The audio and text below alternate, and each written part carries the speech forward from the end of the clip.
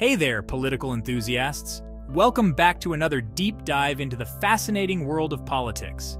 Ever wondered who really lives up to Christian values in the political arena? It's a question that has sparked countless debates and discussions. Today, let's dive into the age-old debate Republicans versus Democrats. Who truly embodies the principles they preach? Who's walking the walk? And who's just talking the talk?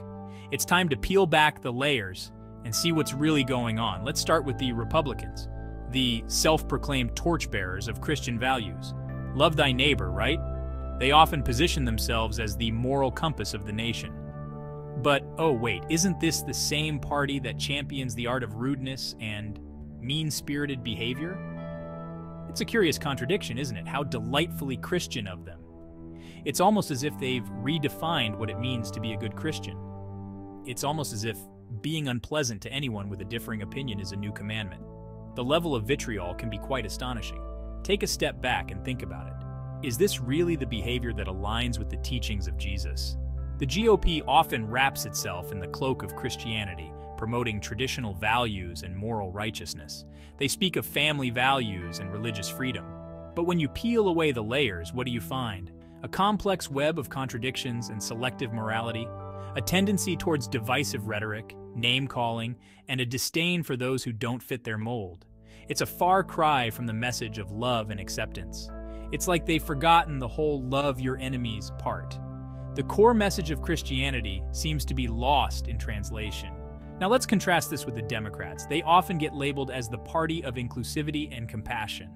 You know, the ones who actually seem to want to include and help everyone. Crazy, right? Their policies often reflect a desire to uplift the marginalized. Compassion, empathy, inclusivity, these are just buzzwords they throw around. But do they really mean it? But hold on, isn't that what being a good Christian is all about? The teachings of Jesus emphasize helping those in need, helping the needy, loving the unloved, welcoming the stranger. These are the values that are supposed to be at the heart of Christianity. It's almost like the Democrats have hijacked the playbook on Christian values and decided to live it out. How dare they? It's a bold move that challenges the status quo. Meanwhile, the Republicans are busy perfecting their scowl and sharpening their insults. It's a strategy that seems more focused on division than unity, because nothing says love like a good dose of vitriol, right? It's a perplexing approach to politics. Think about the policies and actions. What do they reveal about the true priorities of each party? Democrats seem to focus on social justice, healthcare for all, and lifting up the marginalized. These are issues that resonate with the teachings of Jesus. Sounds pretty Christ-like, doesn't it?